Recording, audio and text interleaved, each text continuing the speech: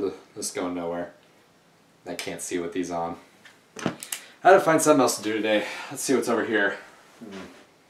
Let's see what we got here. We got the bondage, not that anymore. We got the drugs, not today. We got the Stephanie Meyer knockoffs. Ugh. Let's see, we have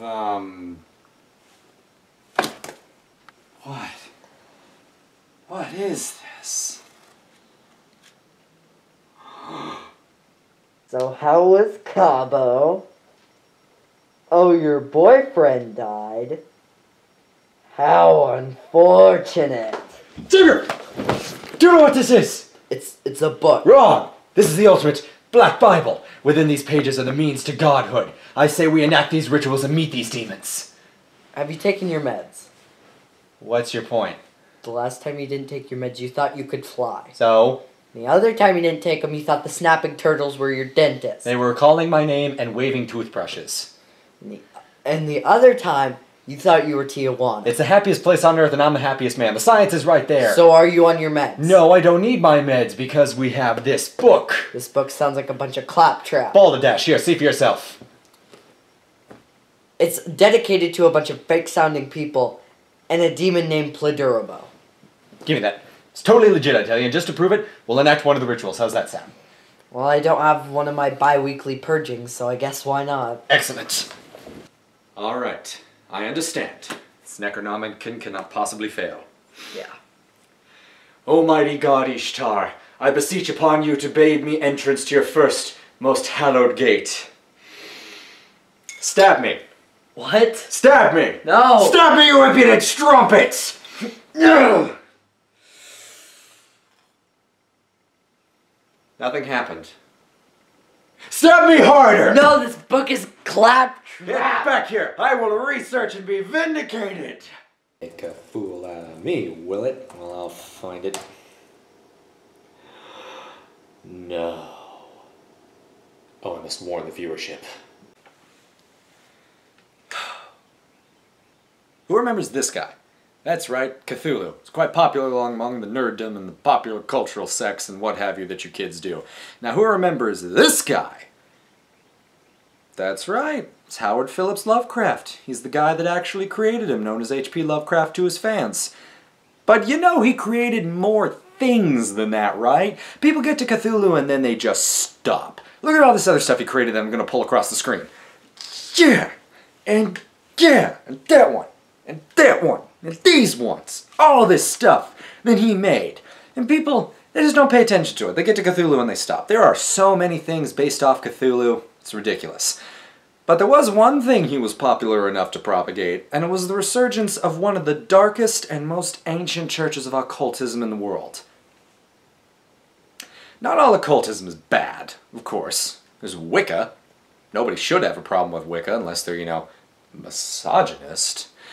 But the same cannot be said for the cult started by Aleister Crowley, an Englishman born to a very conservative English household known as the Plymouth Brethren in the early 20th century. He broke from them at a young age and turned to Western esotericism. And so egocentrical was he that he actually believed that his birth was so auspicious it made him a god, a physical reincarnation of the Ancient Ones. Dark things were said about Aleister Crowley. At one time, 2 lodges he created in Germany claimed membership to Adolf Hitler, and also claimed to be magically responsible for the Third Reich. For the New World Order that Aleister wanted to create, it could not come about without destruction, the likes of which the Nazis caused in the Holocaust. Most of this is just rumor and conjecture, however 2 things are true. 1, Aleister and his cults were touring Europe at the same time H.P. Lovecraft was writing. 2, at that moment in history, 5 copies of the Necronomicon came to light in Europe.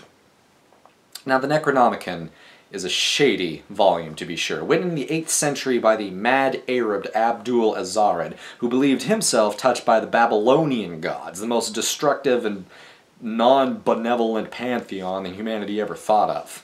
He went blind, penned down everything he heard, and created ways to get into their heavens and to their hells, and then he vanished, his manuscripts along with them. They resurfaced several times in history, and most potently in that post-World War I era. H.P. Lovecraft drew upon them for his literary success, while Aleister Crowley believed that he could create his new world order with these dark volumes. But you know what the most amazing thing is? That book never existed. There was never a Black Bible written at that time. There was never a Mad Arab. The Babylonian mythos hasn't been touched since astrology. And yet the book exists. What happened was that H.P. Lovecraft was such a phenomenal writer that his fans took what he made up and ran with it. See, his was a concept of fruitful void, wherein what you create is much more enticing than what you create fully. So he created instances where his characters would go to abandoned cathedrals and ruins and dark towns, and they'd find these occult volumes that would point them towards what they were looking for. He made some real ones, and then he also made some fake ones, the most famous being the Necronomicon. But his fans were so enthralled with the few references he made to this dark book that they actually went and created it themselves. There are multiple versions of that volume based off the Babylonian mythos and the Cthulhu mythos contained within the pages. And has gotten so popular that the High Priest of the Church of Satan has actually said that if you want to, you can practice dark worship out of the Necronomicon, because it's all got to do with the power of belief. Let me give an example.